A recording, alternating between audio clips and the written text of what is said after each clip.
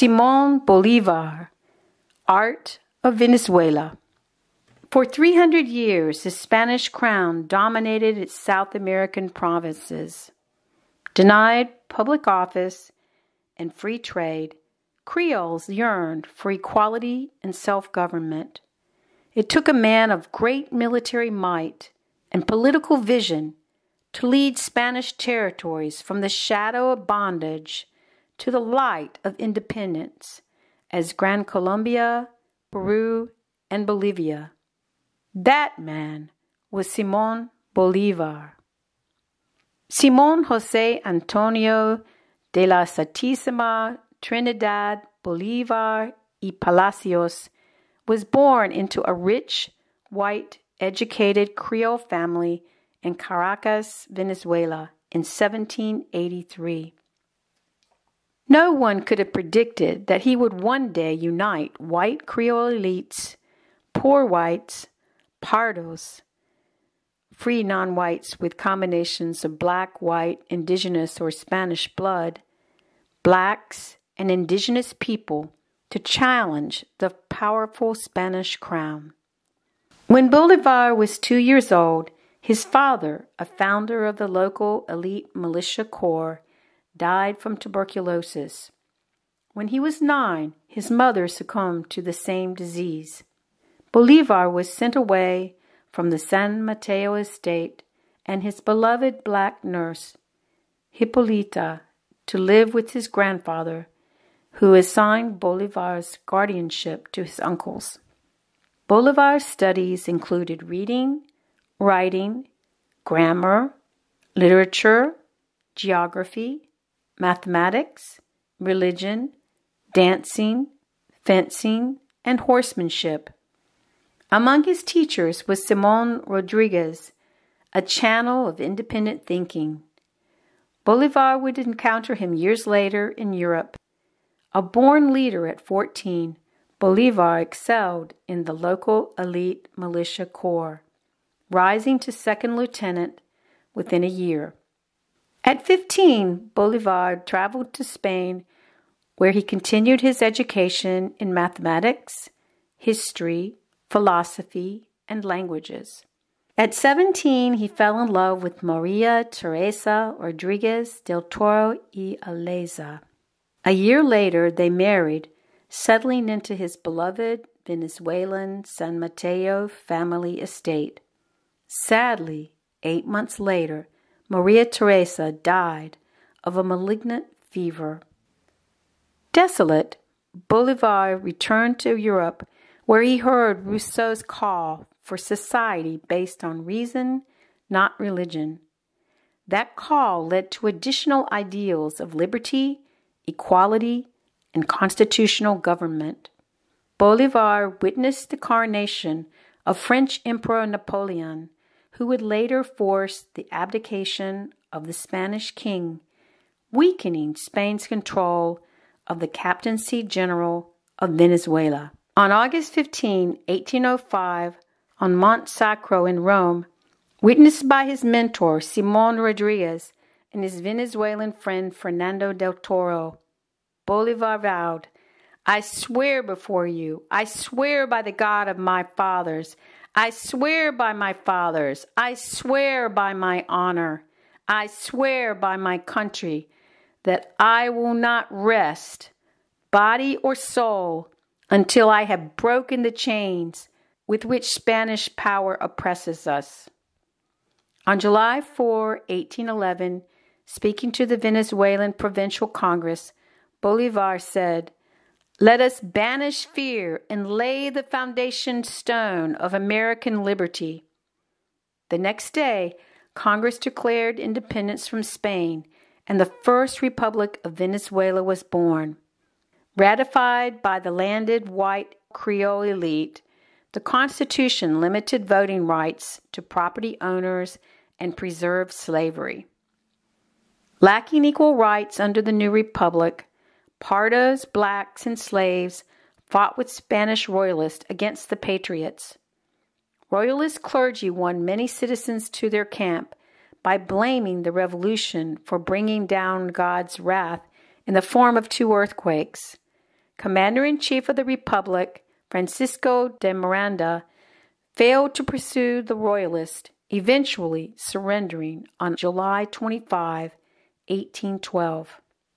The next summer, Bolivar invaded Venezuela from New Granada, today's Colombia, with a small army.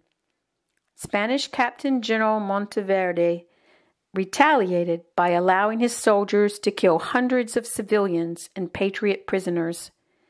Bolivar signed a decree of war to the death. Spaniards who did not aid the patriot cause would be executed as traitors to Venezuela. The patriots battled their way to Caracas, where Bolivar was greeted, "Viva el Libertador de Venezuela!" A provincial representative assembly granted him supreme power of the Second Republic of Venezuela. In Arar, he rode at the head of the cavalry, turning their near defeat into victory. However, in the end, the Second Republic was defeated with help from Pardos, blacks, and slaves, led by José Tomás Boves. Reinstated as King of Spain, Ferdinand VII sent more than 10,000 soldiers and a squadron of warships, which completed the reconquest of Venezuela and New Granada by October of 1816. Spanish General Morillo confiscated and sold rebel property. Patriots were hanged, decapitated, or shot. After women, children, the sick, and the elderly suffered at the hands of Spanish soldiers, there was no going back. In December, armed with weapons, munitions, and supplies provided by Haitian President Alexandre Pétion, Bolivar and his officers made their way once more to Venezuela. After a brief engagement with the Spanish ship, they landed at the port of Barcelona. Bolivar was later confirmed as President and Captain General of the Third Republic of Venezuela, but he needed an army. To fill the patriot ranks, Bolivar offered advancement opportunities to Pardos and freedom to slaves. He made senior caudillos, warlords, generals, and commanders in the army, and promised to give seized royalist land to patriot troops. Including the cavalry and the infantry, Bolivar's patriot army swelled to 14,000 against Morillo's 11,000 royalists. On April 2, 1819, at Las Caseras del Medio, more than 1,000 Spanish cavalrymen were in pursuit of 153 llaneros, or plains cattlemen, when General José Antonio Baez led the famous Vuelvan Caras maneuver. After pretending to retreat, the llaneros did a spectacular about-turn lightning attack on Morillo's cavalry. Sustaining heavy casualties, the royalists panicked and fled the battlefield. Bolivar led his army across the border of Venezuela into New Granada in May of 1819. In the savannas, they marched for days through torrential rains and water up to their waist. They marched for a month in the Andes Mountains through freezing rain to heights of 13,000 feet. Many died. When they reached the other side, Bolivar quickly readied his soldiers for battle. At Boyacá, cutting off the royalist retreat to the capital Bogotá, 2,000 patriots attacked the flanks and center of 3,000 royalist troops.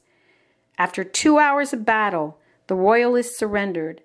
In Bogotá, Bolivar found Spanish officials had fled in such a hurry they had left behind enough money, weapons, and gear for an army. The Constitution created by the Colombian Congress in 1821 joined Venezuela, New Granada, and Quito into a single country, Gran Colombia, with a legislature, president, and commander-in-chief, and an independent judiciary. Congress elected Bolivar as president and Francisco de Paula Santander as vice president. Panama would later join Gran Colombia. On June 24, Paez Llaneros followed a narrow trail to attack the Royalist right flank on the Carabobo Plain. Under heavy fire, Colombian and British infantry took possession of a high, narrow pass through the hills, which allowed the Colombian army to overrun the valley, avoiding Royalist artillery. After fierce fighting, all but one Royalist battalion surrendered. 4 days later, Caracas welcomed their liberator. Bolivar led his army across the mountains of Peru to Junin.